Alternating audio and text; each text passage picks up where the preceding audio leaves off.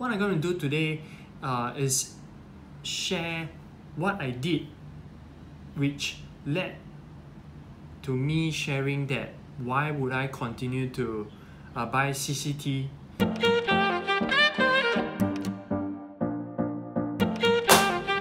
So today's 9th Feb, I had a quick opportunity to share my take on CCT and CMT, which in May 2020, if the agreement goes through, how would I know how should I take my steps or behave as an investor? Because right now I have vested interest in Capitaland Commercial Trust. So before you continue to proceed, please do your own due diligence. Okay, practice independent thinking.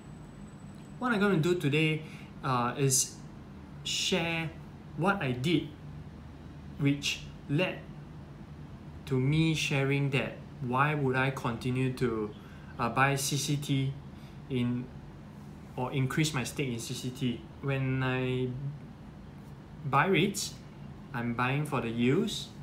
Thus, if you're not buying REITs for yields, right, this video don't suit you. Okay, you can just skip.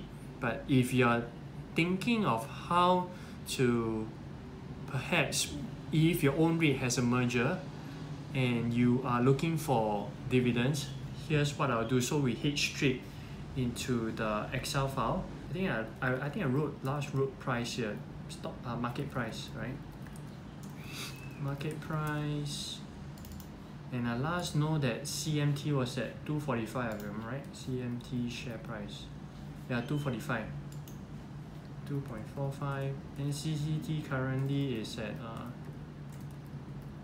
2.04. So the joint announcement says that here, every CCT share that you own, you get 0.72 new units in CMT and 0.259 back in cash. If you have been to the bootcamp, so therefore you know this thing called share price less cash. Okay, and we know that you're gonna get back 26, around 26 cents, 0.259, yeah, 0.259. So the effective share price, right, would be this minus this.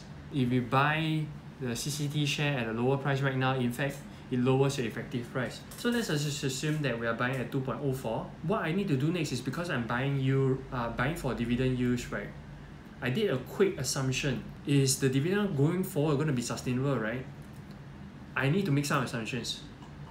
So what I did is that I went over to the full year results and I looked for the thing called this one, distribution to unit holders. Oh, but sorry, that's the fourth quarter, so I need to scroll to the bottom. So you see that CMT paid out 315,000 to, okay, so I write 384,315,123. Then for Capitaland Commercial Trust, we saw that they gave out 353,744, 353,744,123 million. Okay, I want to find out what is my dividend per share. So I need to find number of shares, and go back to the report. Look for the number of units that both REITs have issued. But I need to make sure that I convert it to CMT, right? So what I'm going to do is I'm going to use never mind, I just write it here. 3857685,908, right? And there's a multiplier of 0.72. The final effective number of shares that's going to be combined into the resultant REIT, right, is around 2.7 billion, 2.77 billion. Right, now let me go and look for CMT, how many shares they have. Yep, 366,804, 368,804,100. So I want to find the total number of shares, which happens to be 3.6 billion plus 2.7. With this information next, right, what I'm going to do is that I want to find the dividend per share. So this is the total dividends is this plus this. Okay, and the final dividend number of shares, right, is this plus this. Okay, I want to find out what's the dividend per share. So here, this divided by this. There's an assumption that the current results will continue. Each share is going to derive almost 11.4 cents. And that's where I can get to calculate my dividend yield. Okay, which happens to be the share divided by the effective price multiplied by 100. The resultant yield will be at 6.4. I'm kind of happy with it because I know that the key intention of this amount in my investment portfolio is meant to get cash flow. My own tracking, I remembered that this yield is higher than what I have been getting. I feel it's undervalued to me. So as long as CCT share price keep falling, right, or keep transacting, hovering out at $2, in fact my yield is even higher.